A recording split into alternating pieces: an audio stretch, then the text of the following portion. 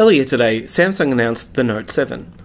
It bears a striking resemblance to the Samsung Galaxy S7, but that's not really a bad thing. The S7 has been universally praised by reviewers and has been one of the most popular phones Samsung has ever sold. The Galaxy's curved screen is back, but this time the device is curved front and back, making the larger phone a little bit more comfortable to hold.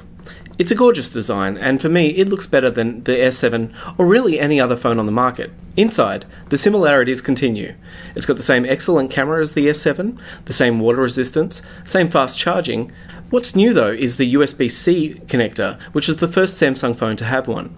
And of course, it wouldn't be the Note without a stylus. The Note stylus is waterproof, just like the phone, and the hardware has been improved. The tip of the stylus is now just 0.7mm wide, and it has 4096 levels of pressure sensitivity. Software around the stylus is improved too. There's a new menu called Air Command that can bring up features like Translate and Magnify by hovering over the screen with a pen. The phone comes with 64GB of internal storage and an SD card for further storage. It comes in black, gold and silver in the Australian market and will go on sale August 19, with pre-order starting August 5th. The Note has a recommended retail price of $1,349.